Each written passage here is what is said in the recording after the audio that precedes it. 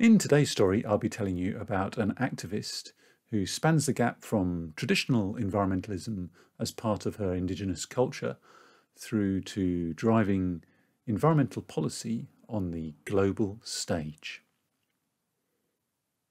Hello, it's James from the Global Portrait Project, where I'm painting 193 portraits of 193 subjects, with each person involved in their country in a positive environmental action.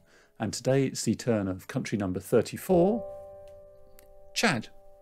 The subject for my portrait for Chad is Hindou Oumarou Ibrahim, environmental activist and geographer who is an expert in Indigenous peoples' adaptation to climate change and traditional ecological knowledge. Chad proved to be a difficult country to find a subject to paint.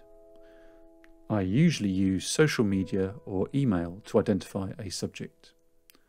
After a couple of months of failing to make any strong contact with any good leads in Chad, I made a decision to paint Hindou, despite the fact that to this day I have still not been able to make contact with her. I chose Hindou because on searching Chad, an environmentalist online, she was always the standout result, and her story is so full and inspiring.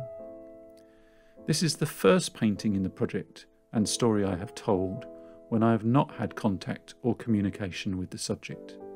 I am hoping that at some point Hindou sees this video and is pleased with the result. So if you are watching this, Hindou, please do get in contact and let me know.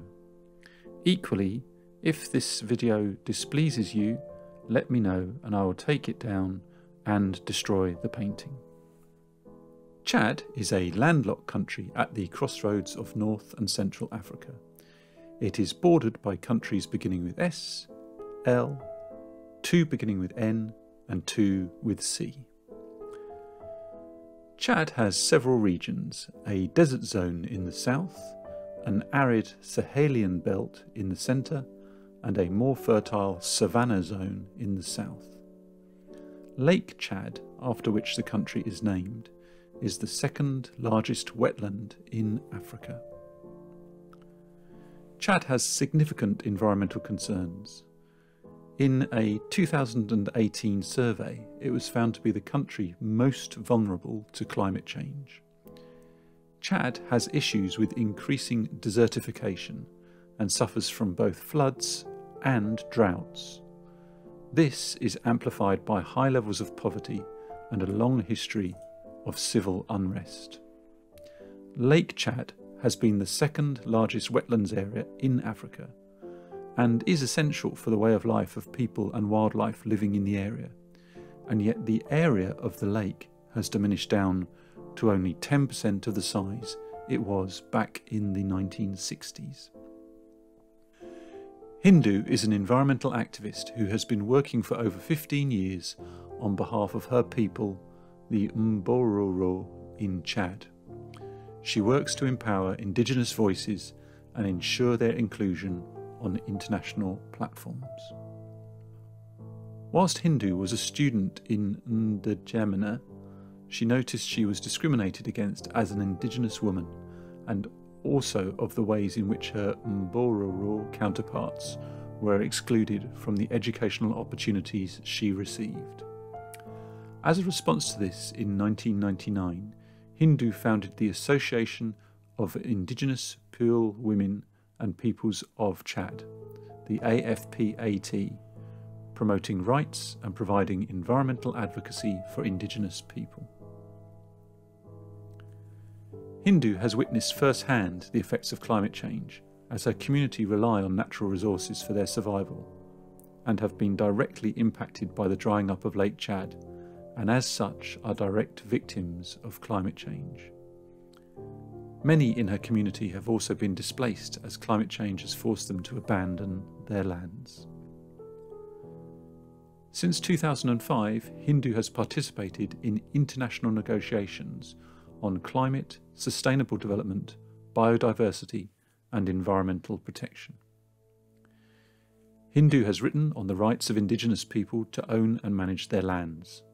Such legal rights guarantee that Indigenous communities have legal agency in economic developments that might displace them, such as oil drilling, mining and hydropower. Hindou states that Indigenous peoples must be inspirations for the world. Despite being only 5% of the world's population, they are protecting 80% of the world's biodiversity. Hindou is also an academic geographer and has been working combining science, technology and traditional knowledge to help find climate solutions using 3D or 2D participatory mapping. She recently worked around Lake Chad, mapping over 3,000 square kilometres of land, where pastoralists, nomads, farmers and fishing peoples have been living together for centuries. Satellite images of the area were taken and printed. Hindou then went to the communities where every single step of Indigenous knowledge around the map was gathered.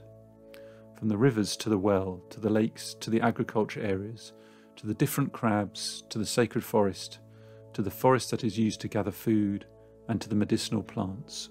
All this knowledge was added onto the map in different languages. A digital version of the map was taken as a permanent record, and Hindou printed the map to give it back to the communities. This provides a comprehensive understanding of resources within those communities. In 2016, Hindou was selected to represent civil society at the signing of the historic Paris Climate Agreement. In 2018, Hindou attended the United Nations Climate Change Conference, where she expressed the view that the change must come from governments and policymakers. Hindou stated that the peoples of the developing world are the primary victims of climate change, despite the fact that they are not the principal contributors to carbon emissions.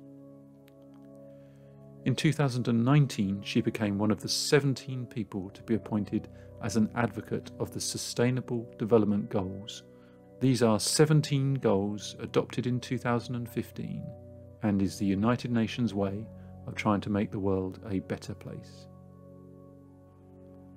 In 2017, Hindou was recognised as a National Geographical Society Emerging Explorer, a programme that recognises and supports outstanding scientists, conservationists, storytellers and innovators.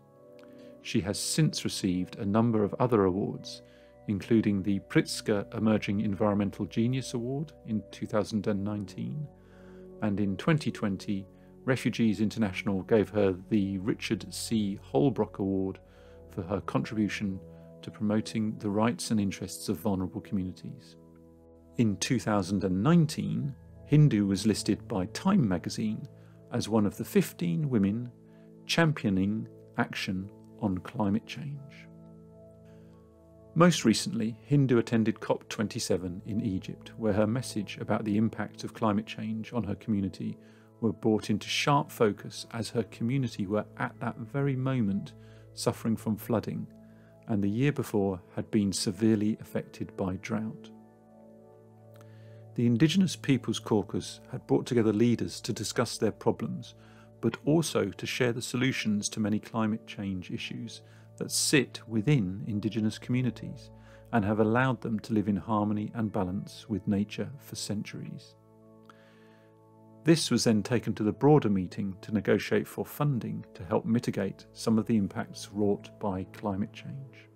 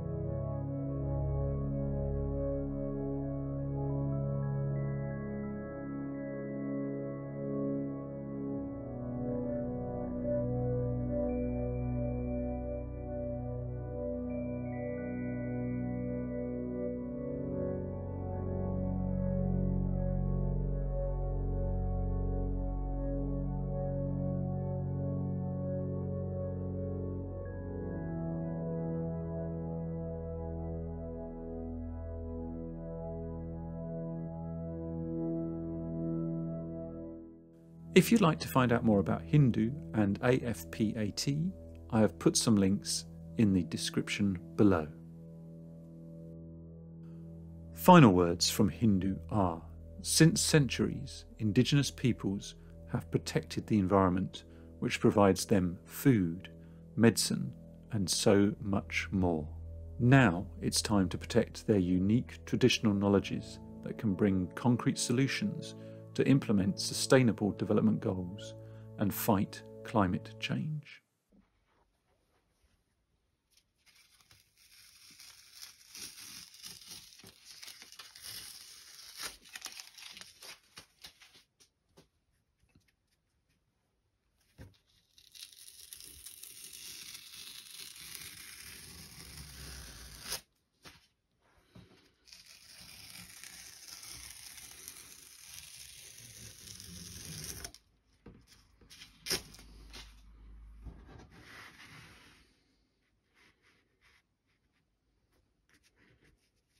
There is more information about this painting and how to get involved with the Global Portrait Project on the website and Instagram page, and the links are in the description below. Next time we'll be meeting a photographer documenting and educating about the wild environment in Chile.